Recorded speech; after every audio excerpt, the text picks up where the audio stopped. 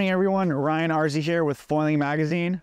We're at the Gorge, Hood River, AWSI, meeting with Ollie from Starboard to go over some exciting new products with really unique designs. So can you tell me a little bit about this wingboard? Yeah, this is the wingboard range. Bring it out here so you can see it. So the wingboard range is our entry-level wingboard and more free-ride focused. This is the smallest, so this is more of an advanced shape. But So like 50 liters. yeah, this is the 50, 55 or 50 liters. Yeah, and then we have the bigger boards behind us in the light tech construction as well. And the wingboard is a very unique shape in terms of it's a short, compact board, so less length and what have you, so it's easier to trim.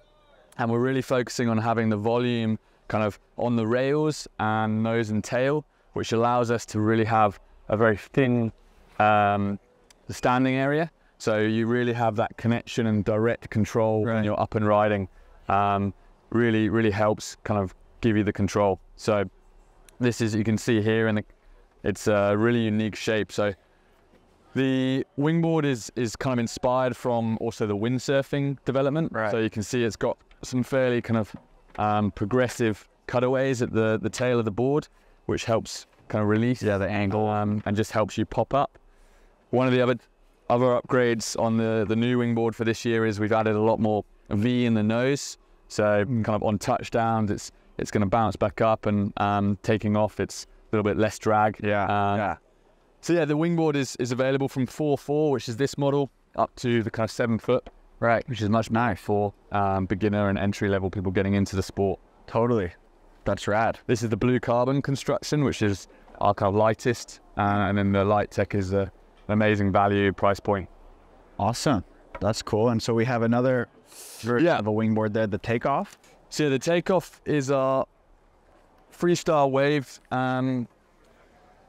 board for winging. So these boards start from kind of 30 liters, so that crossover and prone foiling and more board, sinking up to again the 7 foot, which is behind us over there. So these boards bit more traditional in shape. They have kind of flatter deck through. What is unique about these is how forgiving they are on touchdowns. So all the feedback we've got from people trying these boards and when we're developing them, they're really nice when you're coming down. They've got a kind of moderate nose kick, but they've also got some tail kick in the rocker. And that really just makes it really easy to pop back up. Compared to the wingboard, it's got a more narrow nose. So for kind of freestyle jumping and in the waves, you're less likely to catch that nose through turns. So it's really nice and kind of flowing. Very smooth on the bottom. Yeah, exactly. It's actually pretty kind of basic bottom shape. So it's pretty much a flat throughout. And then we've got a nice little kind of pointed cutaway at the tail, which again just helps that release and pop. All of our boards have quite long track boxes, so you can really have a good adjustability. We have from 14 up to 16 inches. So nice. Yeah, you can really, depending on the conditions you're riding in and what you're trying to achieve, so in all of our wingboards, we have from kind of 14 inches up to 16-inch boxes. So that gives you a lot of flexibility there to move your foil, and if you're using different foils, you can really tune that to the conditions and your style of riding. Right on. And so I see you have an inflatable here as well. Yes. So this is the Airfoil.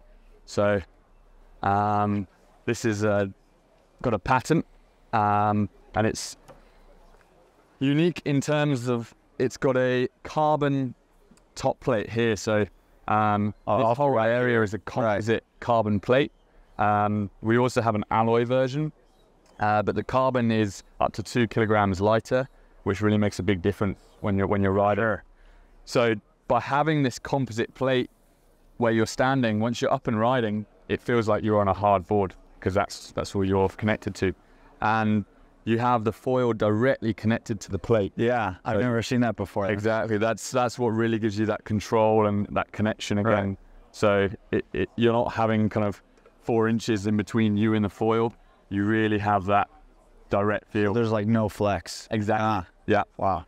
And generally the problem with you know, the airboards, is that, you know, there's a ton of disconnection, but that's, yeah, that's really and obviously the great thing about the inflatables is more easy, compact to travel with. So if you are going on a trip or you want something that can pack down, right. Nice. You can kind of have your foil, your wing, and your board all in a pretty small package. And that's crazy. This is 73 liters, and it's only 411. Yeah, this is the 411. So this is the smallest in the range, but we have a number of sizes. Yeah. For different skill levels. But yeah, this has had a lot of good feedback. A lot of volume in there. Yeah. Also got the edge release here, so having that nice sharp release from the tail, which gives you kind of that early take. And then this is like a filler piece. Yeah, this is a filler here, so that's going to just help you kind of create less drag and just pop back up. That's really cool. And then last but not least, it looks like we have a downwind, light wind wingboard here. Yes. So I think one of the biggest hyped products in the show is definitely the downwind foil boards. This, if I bring this out, see it a bit closer. This is our 8th downwind foil board. So in SUP, we used to have an ACE race board.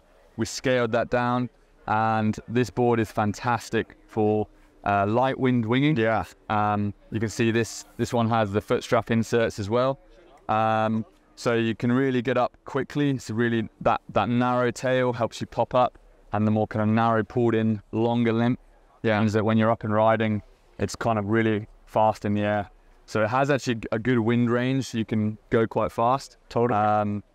But also, this is a downwind SUP foil board. So we've had a lot of fun pump foiling this in Thailand on the lake. Yeah. Just paddling up and down water, flat water paddling.